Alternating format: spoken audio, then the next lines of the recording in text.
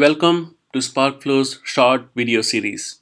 In this series, we will record a number of short videos on various topics related to the Sparkflows product and the ecosystem. So, what is Sparkflows? Sparkflows is an Apache Spark native big data application development platform to help you accelerate and streamline the development of your big data products. In this very first video, we are going to look at where Sparkflows sits in the overall big data ecosystem.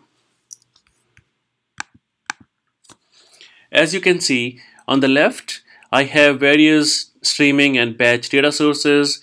Right in the middle, on top, we have the Sparkflows, and underneath, we have the processing and execution platform. And on the right, we have various ways in which you can visualize the data coming out of the processing. So right on top in the middle where Sparkflows sit, you can see that the product provides a number of capabilities with respect to data prep, data analysis. The core of the platform is to help you build the end-to-end data pipeline, also called as a workflow, and help you execute that workflow on an Apache Spark native cluster. We also have a number of machine learning nodes that you can leverage to build machine learning models and start serving. You can also write custom code within the workflow using Scala, SQL, or Python nodes that we have provided.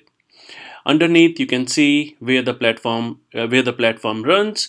By default, it runs on an Apache Spark cluster. It could be a cluster from Cloudera, Hortonworks, or any of the other providers. It could run on-prem, or it could run on the cloud as well. On the right, you see how you visualize the results coming from your workflow execution.